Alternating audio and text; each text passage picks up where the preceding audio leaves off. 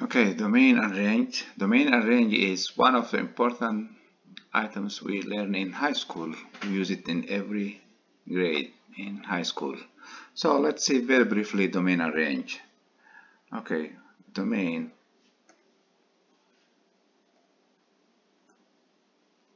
When we say domain, domain is always x coordinates,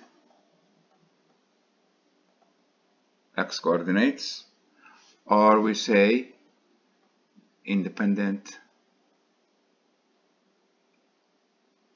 variable. So domain means the possible values of x coordinates or the possible values of independent variables. And range means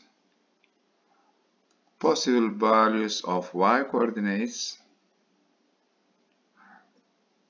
or possible values of dependent variable. So in domain and range we can find them from a graph, from an equation. So let's see first from a graph.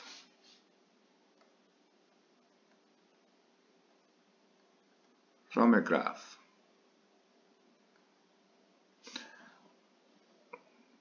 Let's say this is my straight line, this is a line, linear. So for all linear equations, domain is x belongs to all real numbers. So except if it's a vertical line or horizontal line.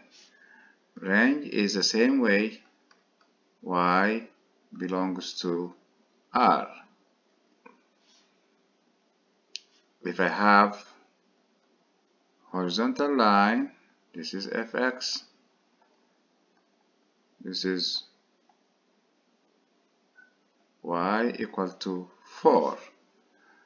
Domain for this one will be x belongs to R,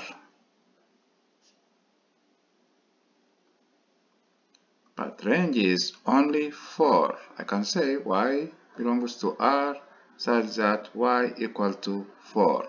I have only one value of y. Or if it is a vertical line,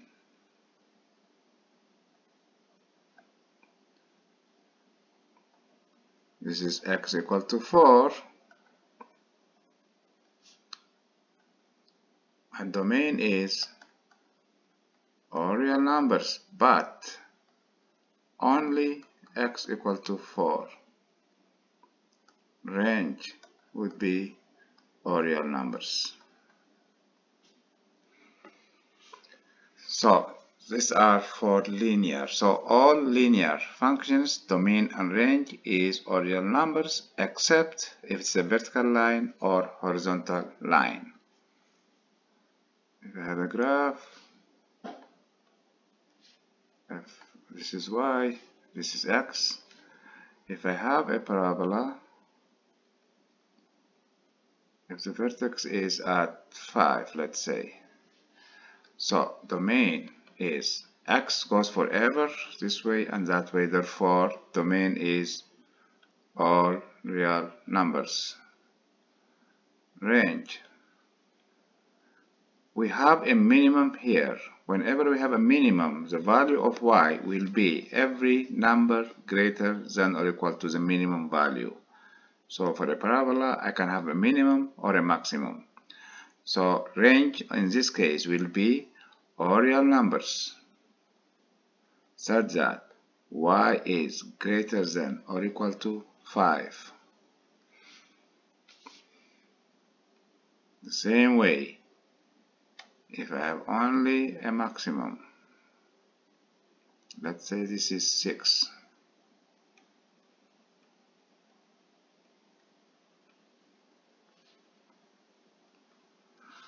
So domain for a parabola is always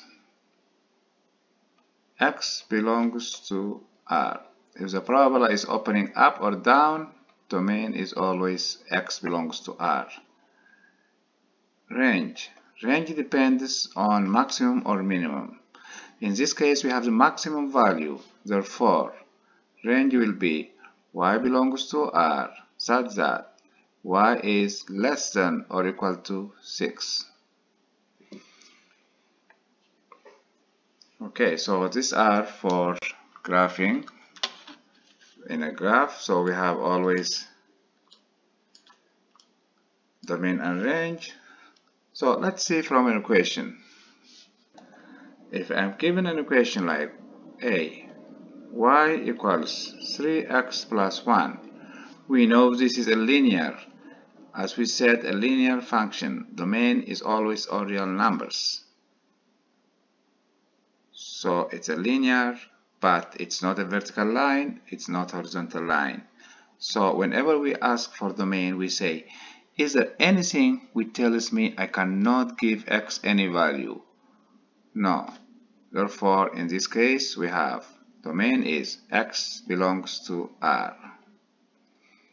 Exactly the same way, it's a linear, which is not a vertical line or horizontal line, and there is nothing which tells me I cannot give y a value. So range is always y belongs to R.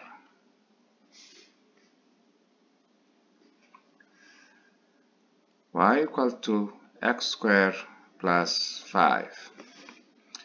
This is a parabola opening up because x squared is positive.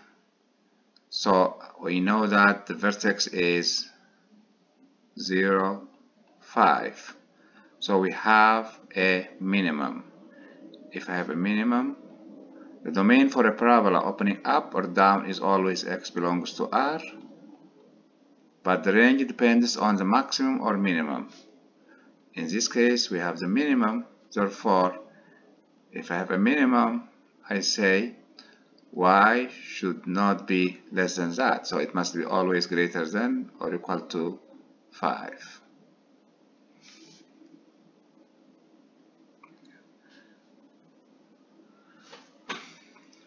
Y equal to square root of x minus 5.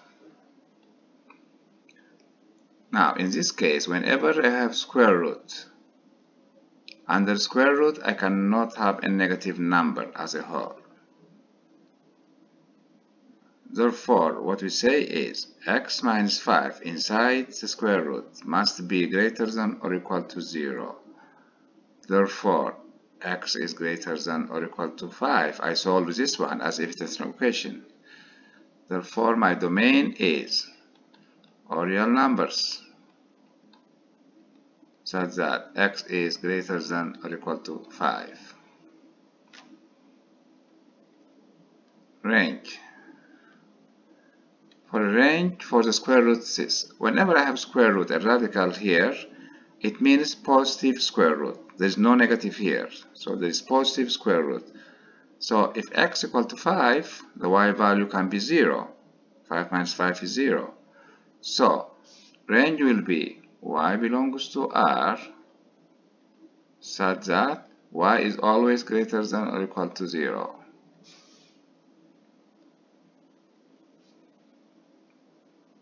If I have y equals minus square root of x minus 5, in this case the domain is the same as we have seen before, x belongs to R, x greater than or equal to 5.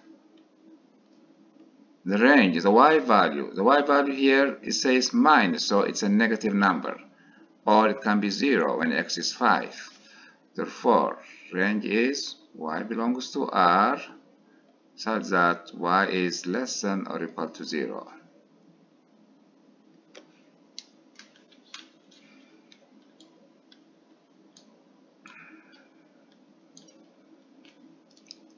Okay, so now let's see A, B, C, D, E, F.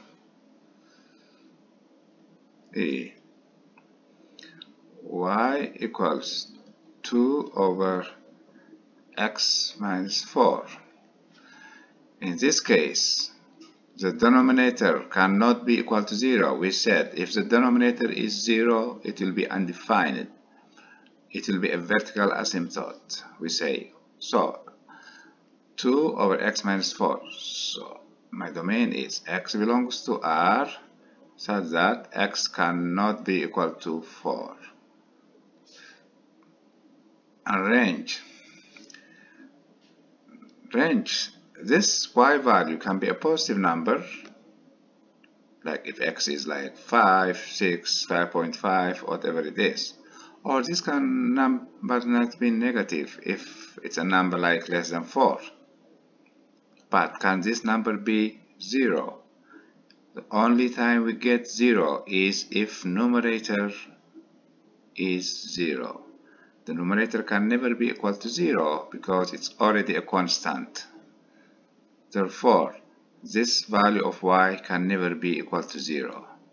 So my range will be y belongs to R such that y cannot be equal to 0. Let's see the last question for domain. Y equal to 3 over x minus 1 square. So domain, as we have seen, the denominator cannot be equal to 0. Therefore, x belongs to R such that x cannot be equal to 1. Range. This number can be positive because 3 is positive. The denominator is always positive because it's square, so it's always positive. Can this value of y be negative? It can never be negative because numerator is positive, denominator is always positive. Can this number be 0? It cannot be 0 because numerator is already a constant, which is not 0. Therefore, y belongs to R such that y is always greater than 0, not equal to 0.